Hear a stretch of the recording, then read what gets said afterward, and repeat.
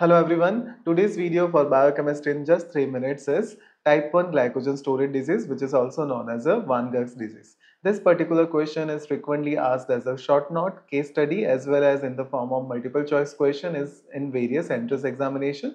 So please watch this video till the end. So Van Gogh disease occurs due to the deficiency of glucose 6 phosphatase enzyme in liver, kidney and in intestine. And we all know that this enzyme is responsible for the conversion of glucose 6 phosphate to the glucose.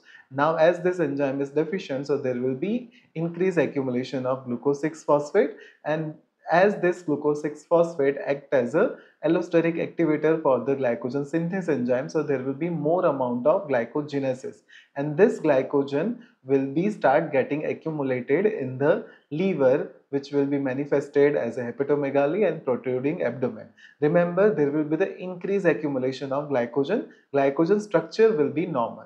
Now, as this enzyme glucose 6 phosphatase is completely absent in the muscle, so muscle will not be affected in a type 1 glycogen storage disease.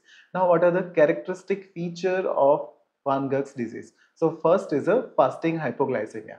As we all know that liver glycogen plays important role in the regulation of blood glucose, but in this condition, as there is absence of glucose 6 phosphatase, so there is no availability of free glucose. So there will be hypoglycemic episode in between the meals. Second characteristic feature is lactic acidosis. As there is a more amount of glucose 6 phosphate, so there will be more glycolytic activity which will result in a accumulation of pyruvate and ultimately lactate. So there will be lactic acidosis. Third feature is hyperlipidemia. As glucose 6 phosphatase enzyme is common to both, that is gluconeogenesis as well as to the glycogenolysis. So gluconeogenesis will be defective. So cell relies more on fatty acid metabolism for its energy purpose. So there will be more amount of lipid level in the blood. So there will be hyperlipidemia. And the fourth and the last characteristic feature is hyperuricemia.